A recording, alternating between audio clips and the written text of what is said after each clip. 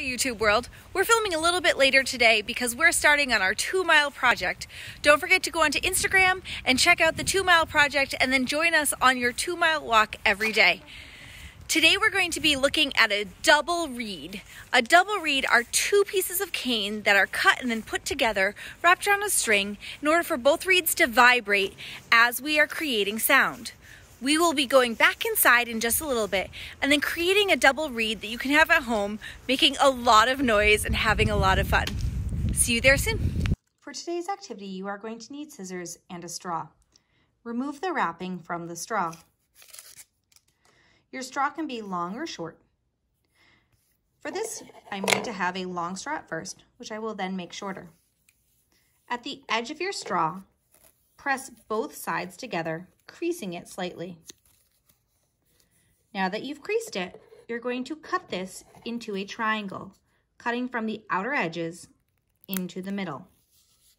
Do it on both sides. You've now made a double reed. One reed on this side would be connected, usually with string, to the other side.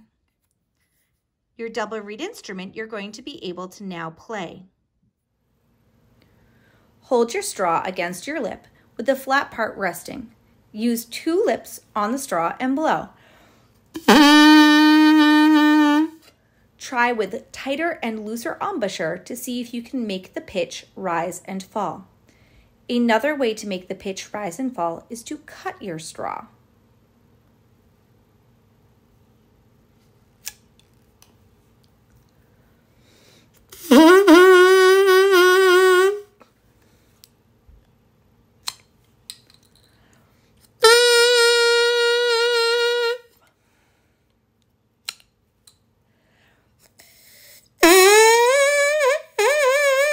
As you can see, our straw is much shorter now.